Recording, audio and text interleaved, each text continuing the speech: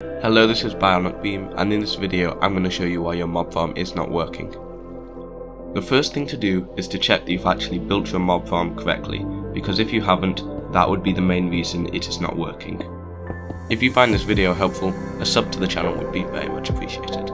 Thanks. Right, now that we've covered the simple things, we can move on to more complex things. Another reason why it may not be working is you've built it very close to ground level, which would mean the mobs are spawning elsewhere and not only in the mob farm, which is required for a mob farm to work.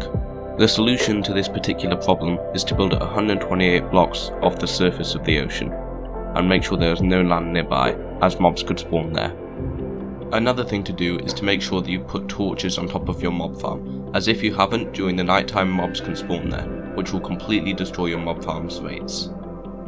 Also, if you're playing on a multiplayer server, make sure to only run your mob farm when there are little people online, so the mob cap can be directed to your mob farm instead of to other people. And that just about covers all of the reasons why your mob farm would not be working in the short term. However, if you are planning to run your mob farm for long periods of time, it can get clogged up by spiders as they do not fall down the chute, as they can climb walls.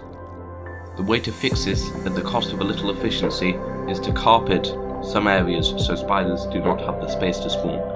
Copy the pattern in the video and you should be good.